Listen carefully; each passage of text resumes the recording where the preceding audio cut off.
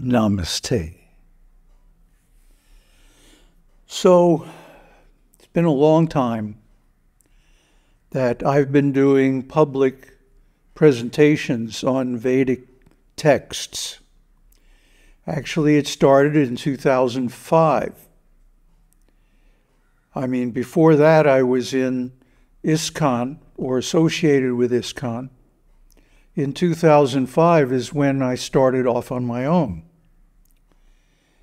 and started a temple in Mexico City, in Chile, Santiago, Chile, and then up in the mountains.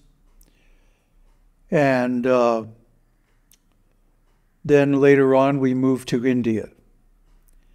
Of course, that ended in failure and devastation when I found that some of the guys were trying to start a branch in Mexico as a front or cover for dealing drugs.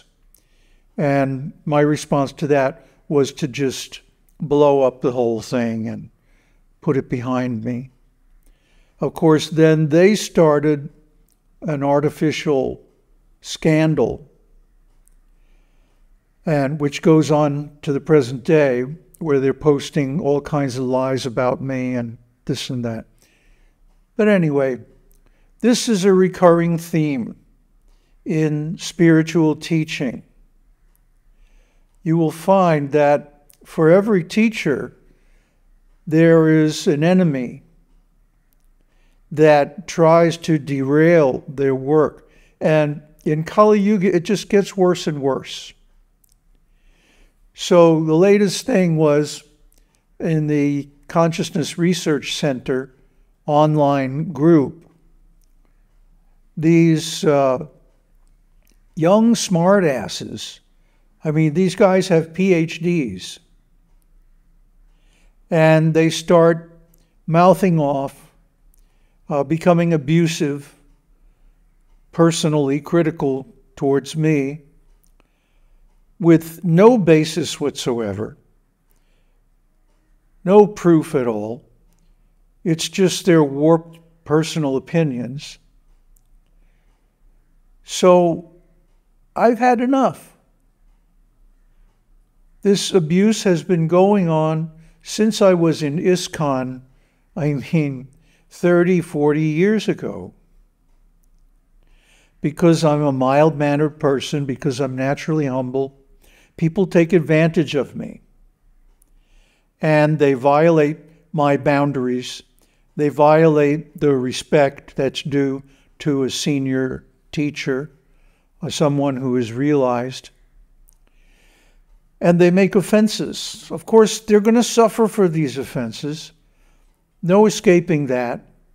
And it's not something that I wish for them. It's not something that I'm doing to them. But it is going to happen. It has happened in the past, and I've made comments about that here on the channel. But these guys are a whole new level of nasty. They're educated. They have advanced degrees in various sciences and stuff. Yet their level of maturity is like a tween, 12, 13-year-old boys. And they're just envious for no reason. So this marks a new low in Kali Yuga. And I don't need this. I'm fine with my realization of Shiva, Shakti, and Brahman. I'm all good with my understanding of consciousness and my ontology based on the 4 states of consciousness and so on. So, I don't need this. And it would be disrespectful of myself if I were to put up with it. So I'm not going to put up with it. Oh, and by the way, when these attacks were going on the online group, none of the other students who were logged in at that time took a stand and defended me against these rascals. The cowards just sat back and watched, like a tennis match. Boink, boink, boink, boink. As, the arguments went on and on. Finally, of course, I just deleted them from the group. They had it coming to them. But then I realized, why should I make myself available for this kind of abuse? Why should I open myself up to this kind of disrespect? This is Kali Yuga. It's probably 3 or 4 years before World War III. We don't have much time. It's an emergency situation. I'm okay because I attained realization, but you guys are in trouble. And because you have not supported me properly, either on this video channel or on the WhatsApp groups, I'm withdrawing. I'm going into retreat. I'm going to live like a hermit. Nobody knows my location, and I intend to keep it that way. So there won't be any more new videos. This is the last video forever, period. And maybe I'll leave the comments on for a while, but if people start taking advantage, I'm going to turn those off too. So it doesn't please me to have to withdraw like this, but it's the right thing to do. For a long time, it has bothered me that I haven't gotten what I consider an appropriate response from the people watching these videos. What would an appropriate response be? Well,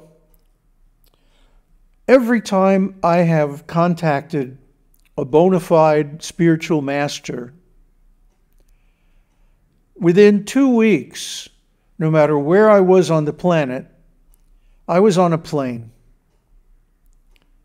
And I was dedicating all my resources to their service. And nobody has done that, and there's no sign that anybody will do that.